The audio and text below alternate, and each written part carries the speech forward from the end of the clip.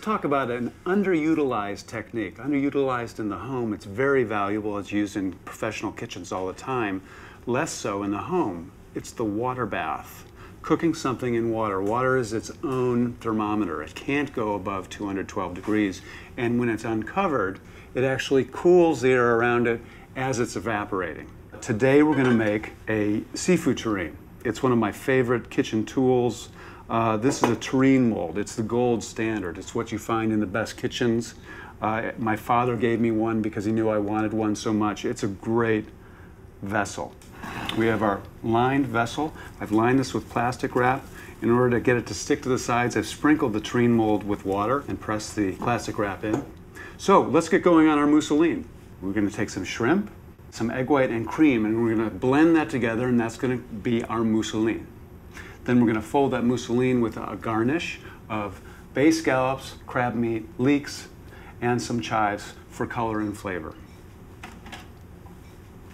So first we add our shrimp. We're keeping it on ice because when we're making this what's called a force meat or a farceur stuffing, it's very important to keep your ingredients very cold. We're going to add the egg white, which is going to serve as a binder. And then we're going to emulsify or blend in the fat, the saffron-infused cream. We're going to get that going. Take this out. And slowly add the cream.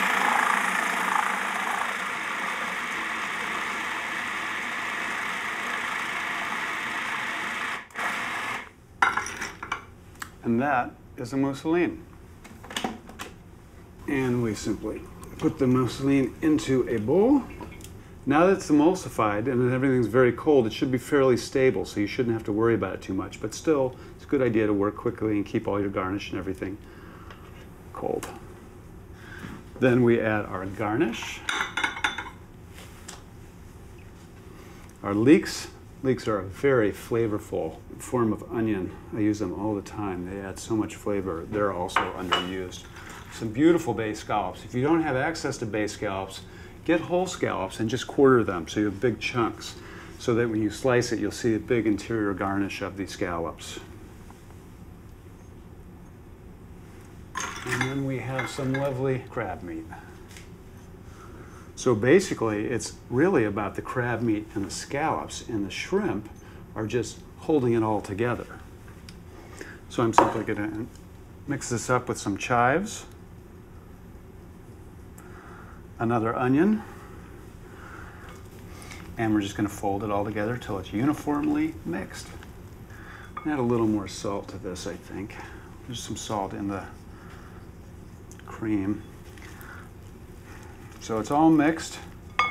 I've got my terrine mold.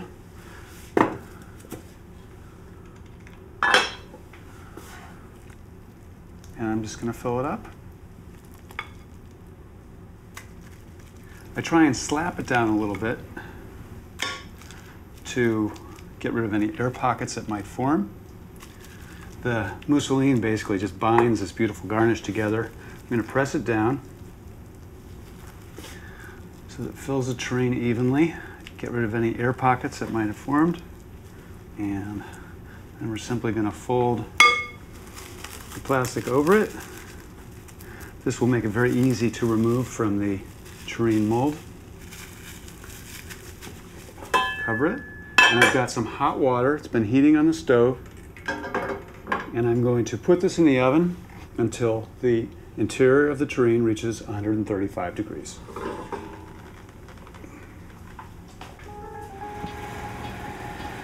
The tips I'd give a new cook just starting out are, first, how to use salt. Salt's the most important ingredient in the kitchen. We're taught that it's bad for us. It's not bad for us if we cook our own food and season our food naturally. The second thing I'd say is learn 5 great techniques, perfect techniques. You know, you can know how to do 1,000 recipes. Know 5 good techniques, and that makes you a great cook. So here is my finished terrine. I cooked it in the oven for about an hour till it reached 135 degrees. I removed it from the oven and set it down and let it cool. When I could handle it, I pulled it out and let it come to room temperature before I put it in the fridge.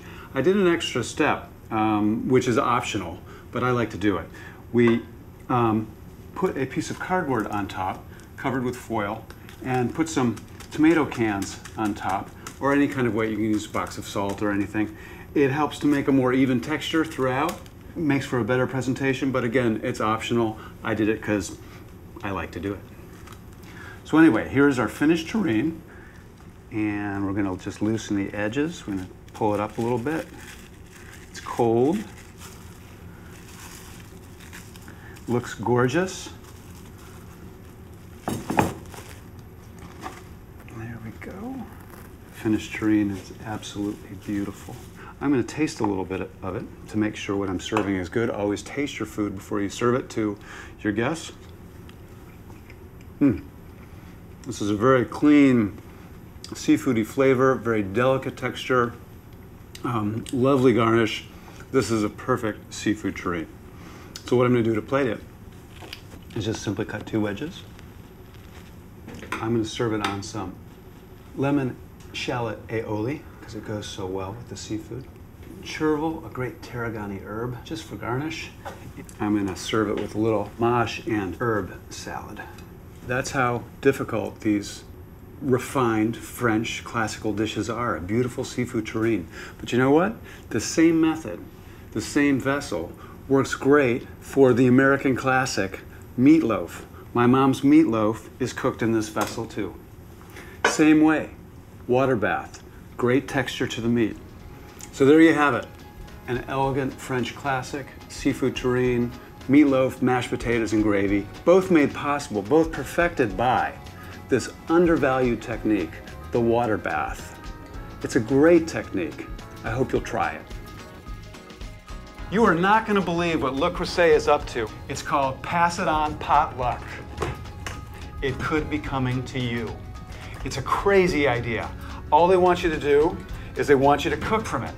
They want you to cook a meal with family and friends, take pictures, share your story.